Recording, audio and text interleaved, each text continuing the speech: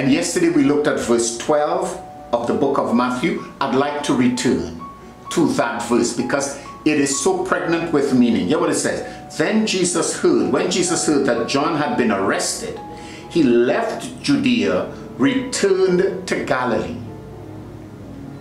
Left Judea, returned to Galilee.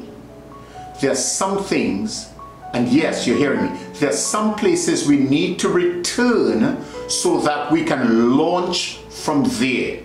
Sometimes the elastic has already been stretched and we need to relax it again so that we can propel forward.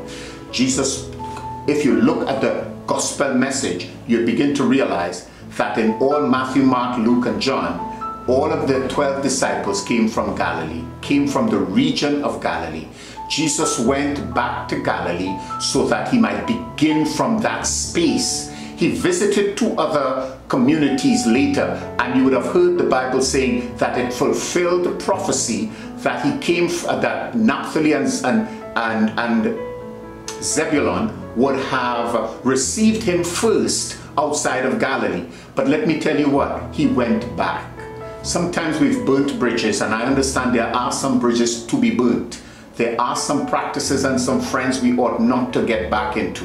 But there are some places we need to return to so that we can launch. They're the best spot or place for us. Somebody says, Pastor, that mean I have to go back to my old church? That's not where I'm going. I'm saying, hear what Jesus did. Where his ministry would have started was crucial to how it would have finished. Galilee was the space for him to start. Sometimes we start off as street side preachers, bus terminal preachers, and we have grown significantly. But now God is moving us into a new level, a new space. Sometimes we need to go back to that street side preaching, or that bus terminal preaching, or that city gate preaching, or wherever we started, and garner from there the impetus and motivation from that spot to push into the new direction, in the new domain that God is leading us. And I'm telling you what, starting over is not what I'm talking about. I'm actually talking about starting this in the space that launches you into the new direction. Go back today. Sometimes we need to move from where we are to get to where God would have us to be. I hope you're moving today in Jesus' name.